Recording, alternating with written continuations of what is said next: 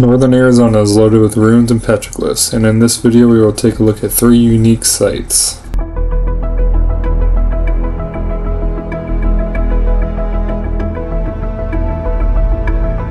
Site 1 sits upon a hilltop and isn't any more than a few decrepit walls that border what used to possibly be 4 to 6 rooms. It's hard to tell if this site has ever been professionally excavated by archaeologists, but some of the rusted out cans and some of the old holes that have been dug, it's probably been looted by pot hunters.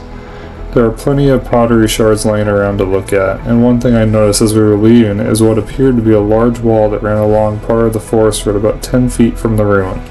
It makes you wonder how much larger this site is or was.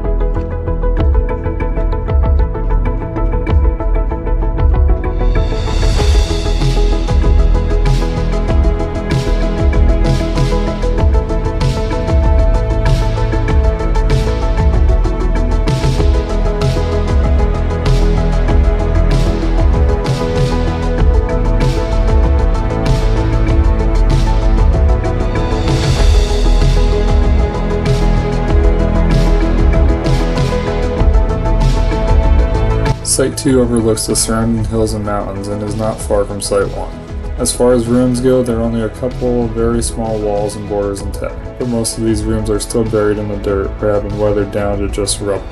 There are a couple of logs in the area that are similar to what you see roof beams made from, but I have no way to confirm that for sure. What makes this site stand out is the abundance of shattered pottery shards.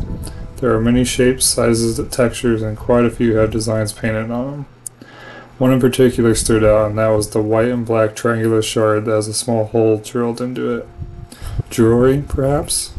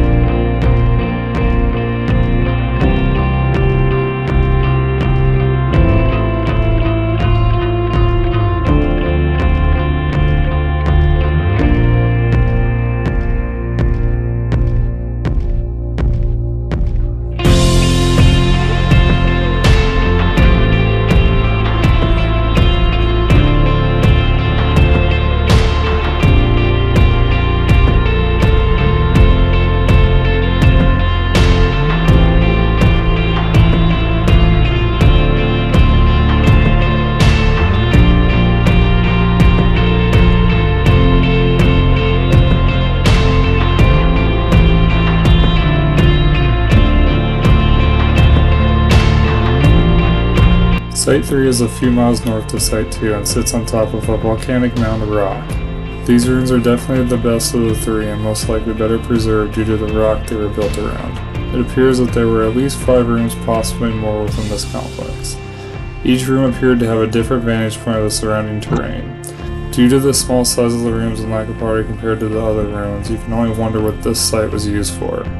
There are faint signs of petroglyphs on the rock, and unlike the other sites, only a mild amount of pottery. Shards.